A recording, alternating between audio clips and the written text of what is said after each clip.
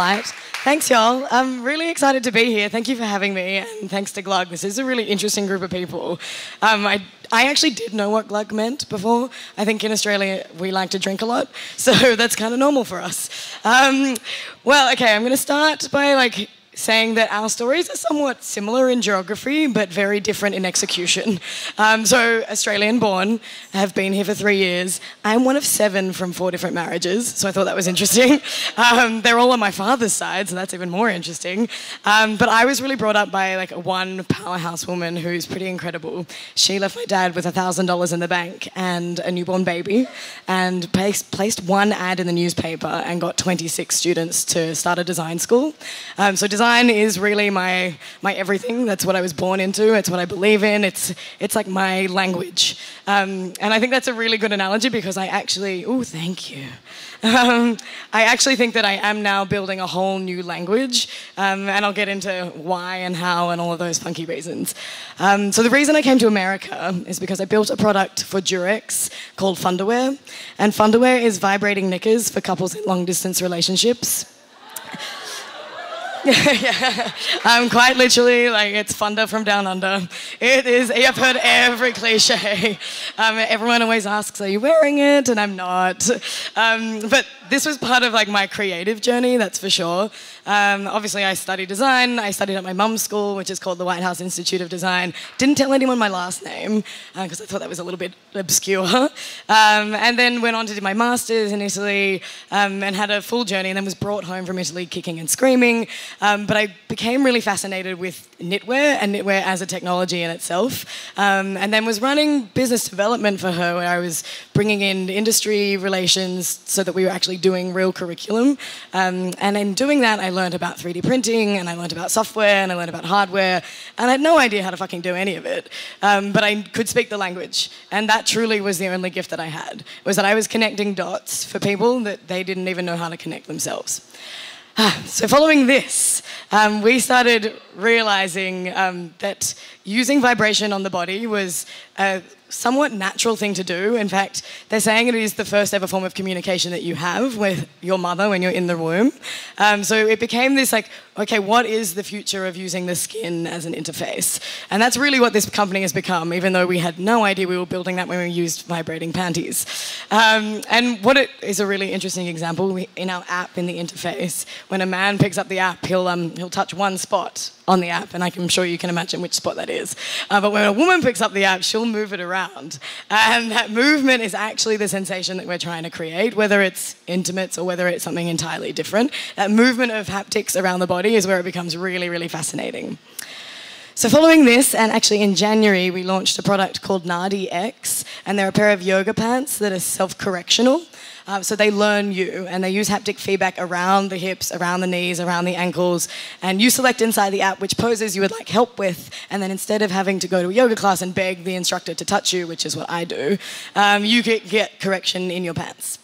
I can't wait for the day when you can actually say pants on, pants off, and we have them all voice controlled.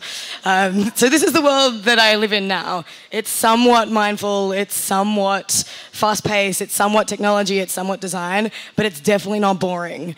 And it's definitely not linear. And I have to say that I think now that I'm doing this, I'm actually running 5 different companies at once. So I am the CEO and the founder, and I have a global team of people everywhere, Switzerland, Australia, LA, and I'm manufacturing in Sri Lanka. So this year we finally raised some money, which makes life so much easier, but also I have a boss for the first time, which sucks. So I'm really learning a whole new language of oh God, I have to do reports for people. That's also entirely new.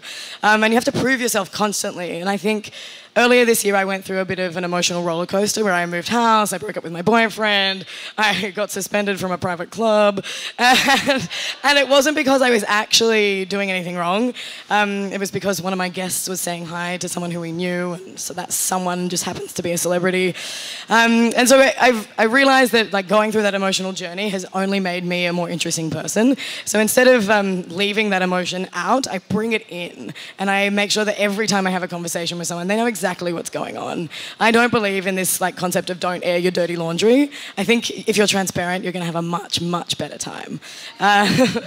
So being transparent, we actually had a really good year with some press. We got a shout out on Jimmy Fallon, where of course he compared these pants to something that they enjoy when they are in an intimate relationship. Pardon me. So this is what happens. I now understand. It accidentally clicks. Yes. And so where I've got to now after having that emotional roller coaster this year was basically to realize that the data visualization about emotions and about our human experience is really fucked. Basically, they use a Wi-Fi symbol on your watch, and they think that that means like you're connected with yourself. I don't agree. I actually think they've masculinized, is that a word? They've hyper-masculinized like this quantified self into us believing that like understanding how many steps you take means you understand yourself. This to me is a far more interesting description of like understanding what's really going on in your body. And that has ended up becoming one of our 3 pillars of like how we do business and what we care about. So these are some of my lessons that I've learned through the last 3 years of being in the US, but also just building products that I also have no idea how to build. I employ really, really smart people, but I ask them these questions all the time. It's like, don't put the tech before the human experience. So define first what the human experience is. And they say there's 5 things that make us truly human: intimacy, shelter, community, self-awareness. There's a 5th one and I never remember. Food, that's one. And so if you design for those experiences first, then the technology will be successful. Following that is, as a fashion designer, no one tells you to think about data. Like, literally nobody. Even in my marketing classes, we weren't taught about data, and data is the same as data, in case you were confused. And so to now like build that systems thinking into like the beginning of your design process, that is not something that I was ever given, and I wish I had been. So this is an experiment we did during Super Bowl. We have a fan jersey product that connects you to live sports data. So our second pillar is, in fact, connecting you with those moments in time that you care about the most. And if it is for you, it's like a particular sports game or it's sharing that moment with someone, you can actually share that physically with someone across their chest. So it feels like a collective heartbeat. It feels like a buildup of adrenaline. It feels like that celebration dance. He actually does the nay-nay, which is my favorite part of the app, to be honest. The other part I realized about this at this time, this was obviously in February, was that I was taking myself really, really seriously. And the more that I had fun with like my actual work, the more I was able to keep going, even though it was a really, really hard time. So we had some wonderful press around this. We actually won, it's a Showroom Privé award, which is in Paris. It was the first time Paris had ever recognized wearables at the biggest fashion convention in the world. So that was amazing, and we won it. And there were so many beautiful competitors in that space as well. So then in June, we launched this for soccer, for football, and we launched it so it did have a little bit more fun. We've basically perfected the language of how to make sure they know what's going on without having to look at the screen. And I tested this out in Manchester this year with like the most ridiculous fans you've ever met in your life. Like, they have tattoos of their teams all over their body. And these kids, and they have a 40% fan base of just children, these kids learnt the language after 1 try. And when I mean learnt the language, they learnt the physical language, like the gugum, gugum, gugum, the rrr on the body after 1 go. And they're like, oh, that was a red card. And it's incredible that this is like so intuitive to them. So my lessons to leave you with are really about designing for all 5 senses and designing for movement. So not designing ever for one simple solution that is going to be that way for the rest of time, because it changes and it moves. And that's not just for design, but it's also for the human body. Like, if you're thinking about hardware and how the body works, you've got to design for movement. And not a lot of people are doing that at the moment. And did you like that I did the wings when I talked about movement just then?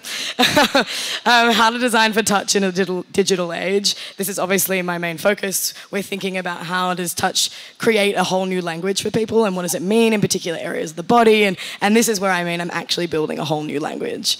And then how to design for discovery and complexity and humour. Like, we're Australian, you have to take the piss out of yourself, otherwise you're not going to succeed. And no one will be able to take you seriously.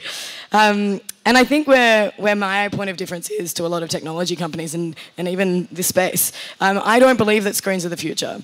I don't believe in a Minority Report future. My version of the future is far more like a Harry Potter film or a Harry Potter book, where we've enchanted these objects that have a little essence of nostalgia, that have meaning to you and that make you feel emotional, but enchanting them with something really, really beautiful, which at this point in time is technology.